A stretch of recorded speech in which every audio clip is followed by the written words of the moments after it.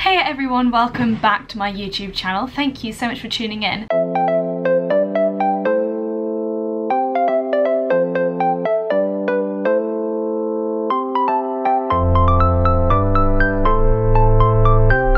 So I'm pre-recording a couple of videos because I'm away a lot of this summer and I just wanted to be able to provide you with some stuff after a couple of weeks of hiatus. So hopefully they will be enjoyable and they'll kind of be relevant for like a long time. It's not just like what I'm doing now, it's kind of this is how I've lived my life, or these are some of my favorite stuff. So it's going to be like a small mini series of me, I guess. It is my channel after all. This one was inspired by Natasha, who does these amazing videos that are all evidence-based, a lot of fitness stuff. So if you enjoy science-based fitness content, go over to her channel because she is amazing and a massive inspiration when it comes to how to train like an athlete rather than just for aesthetics. I'm going to do a video today on 10 habits that kind of changed my life, which sounds super dramatic, but I guess they did over time actually change the way that I live my life, and for that reason I'm giving it that incredibly clickbaity title. I don't really know how deep we're going to go, but let's start with the first one. The first one is to celebrate the small things. Now this came about when I was way younger, when I was a massive pessimist.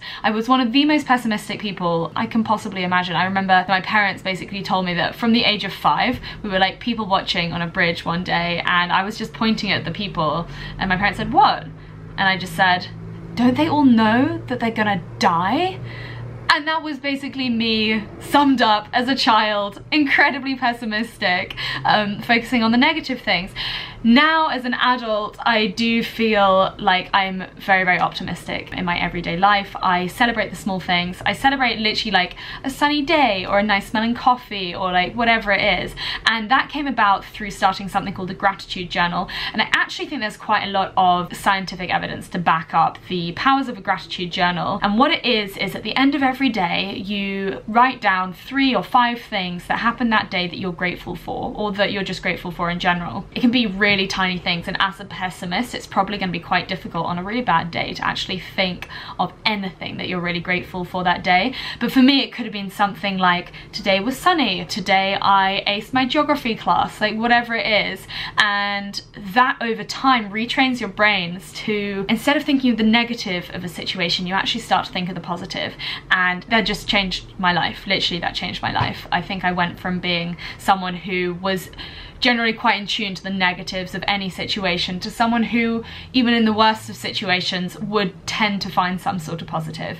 So that has to be my number one thing. Number 2, if it is going to take less than 2 minutes, do it now. This is a productivity thing, but has also helped in various other aspects of my life. It's just about not postponing stuff that, you know, could really take no time at all. So whether that's washing up your dishes or popping something in the post box or whatever it is something that you just for some reason put off for so long, and it really isn't going to take very long. But I feel like we're all so busy in our everyday life that these tiny little admin tasks that are just kind of faffy but small just never get done. I would just do it. It also helps, you know, if you're running to the post box, you get in your steps, you get outside, you get a little bit of activity. Like, there are all benefits to these sorts of things. So yeah, that has to be a really good one. If it takes less than 2 minutes, do it now. Number 3, get outside. When you're really depressed, as I was when I was literally throughout my teenage years, you tend to kind of, or a lot of people tend to keep themselves inside, keep themselves quite insular. They don't necessarily want to be going out and seeing the world. I found that getting outside was also, like, kind of ironically the perfect antidote to that. For me, getting outside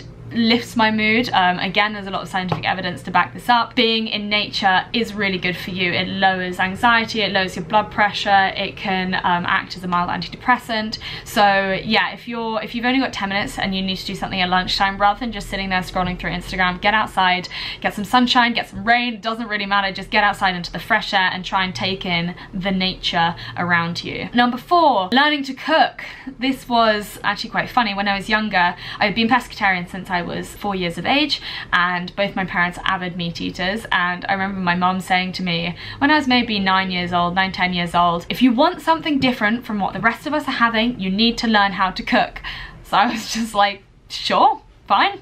And that is kind of, I mean, look at me now, I'm a food and fitness blogger, so clearly it worked. She actually basically set me up for life. Now I absolutely love cooking. Now I don't mean you have to learn how to be like a Michelin star chef. That is obviously not going to happen for the vast majority of people, but learning how to cook really basic meals, you know, a stir fry, a lasagna, veggie lasagna preferably, or you know, whatever it is. There are some really simple meals that you can cook in a really short space of time, and in terms of your health, that's really positive. But also I think it's just like a really good skill to have. For me, a stir fry or a curry tends to be like my favorite go-to meal, but also I love pasta, ratatouille, like that kind of stuff as well. 5, never stop learning. I have always been a massive nerd. I've always been really interested in science and books. I refused to read any fiction when I was younger. I just read the encyclopedia over and over again.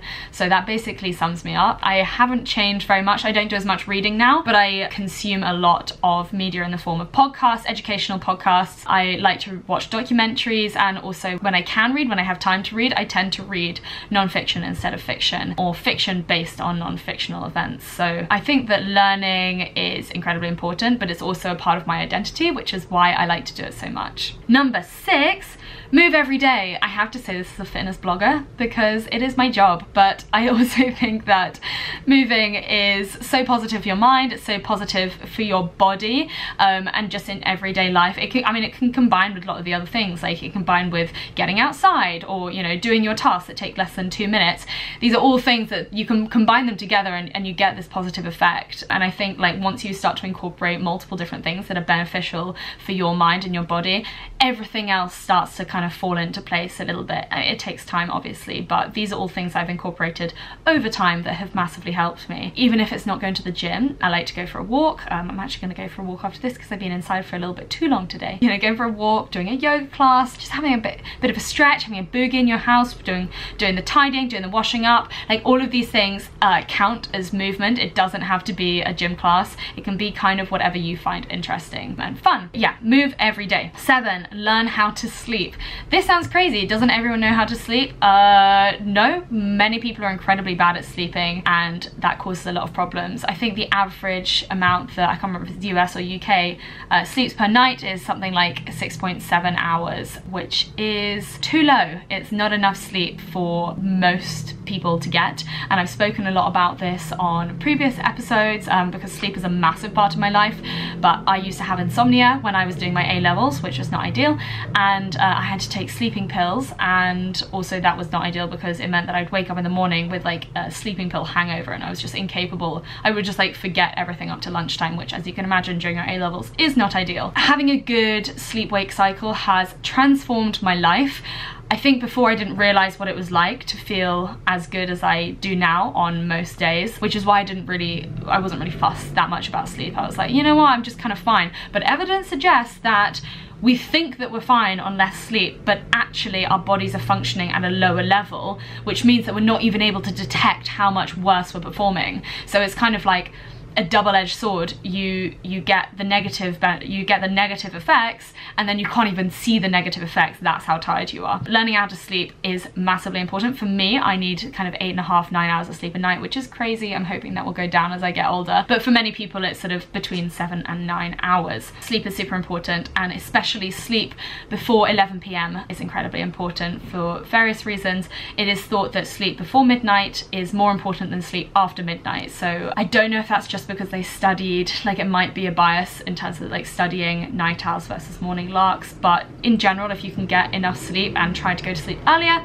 it's probably going to be a good thing. 8, take care of health. This is such a general note to myself, but taking care of health has been transformative in my life. I mean, I used to smoke. It's probably still way back on my Instagram somewhere. I used to drink a considerable amount more than I do now. I drink now, but not a huge amount, and I would work out, but it would be for all the wrong reasons, and I would do it in totally the wrong way. And that wasn't just a lack of education, that was me wanting to lose as much weight as possible, and that the reason that I was working out was totally not because I love working out as I do now. Now taking care of my health involves little things like a couple of times a week just cooking a meal with as many different types of veg in as possible, you know, working out at least 3 times a week, especially like trying to get in some weights because I do a lot of walking anyway, but strength training is really important to me, and has helped me in many different ways, including getting nice shoulders.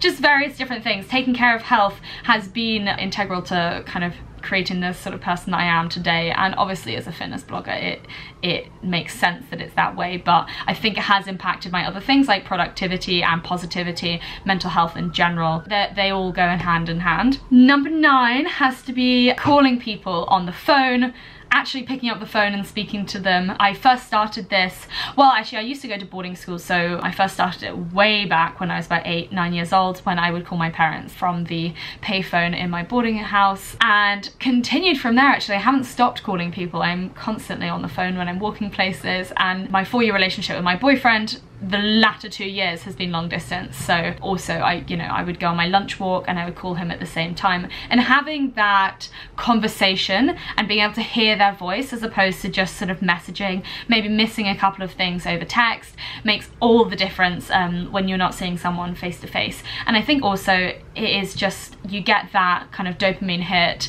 or is it oxytocin? I don't know, you get some sort of endorphin hit, or like positivity from that conversation, and that just leaves you in a really good mood. And I know a lot of people who have started to do this as well, and have found the same thing. Last but not least is keeping a diary to stay organized. I used to be the most disorganized person you will have ever met in your entire life. I mean, I was always late to everything, and I blame my mum for that entirely, but also I would lose money when it was in my hand. I would leave my gloves somewhere, I'd leave my hat somewhere, I'd just leave everything everywhere, and I was just incredibly disorganized. And I know that this kind of goes with a lot of artistic people, you know, your brain just works in a way that isn't necessarily like rigid organization. But now, as you get, you know, as you get busier, I find it quite important to have a diary where you can kind of meticulously plan your day.